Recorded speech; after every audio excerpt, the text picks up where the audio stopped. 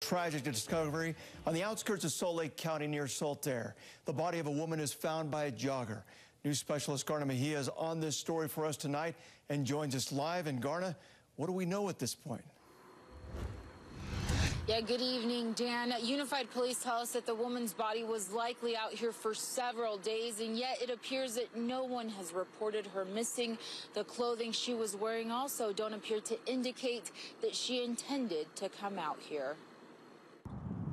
The serenity of the shores near the Saltair disrupted by tragedy and a disturbing discovery now deemed suspicious.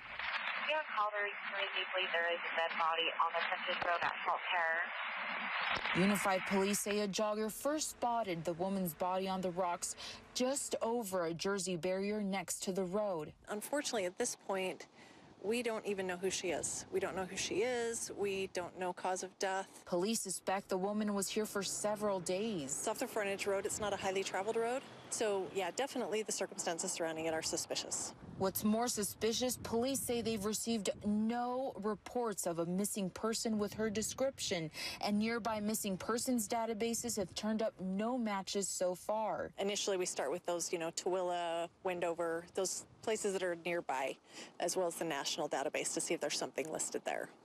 A drone search of the surrounding vegetation turned up no personal belongings, but detectives say that in itself is telling. Everything's very out of place. Out of place because it's usually only people out exercising that pass by here. Out there for a jog?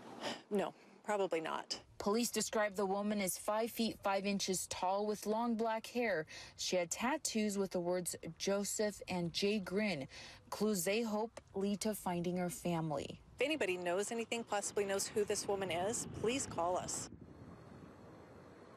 Now, Sergeant Melody Gray tells us that they're hoping to get more identifying information like fingerprints from the medical examiner's office. But in the meantime, again, they're asking that anyone that may have information to contact Unified Police. We'll send it back to you, Dan. All right. Hopefully they can get some answers on this one. Thanks a lot. Garna Mejia live for us tonight in Salt Lake County.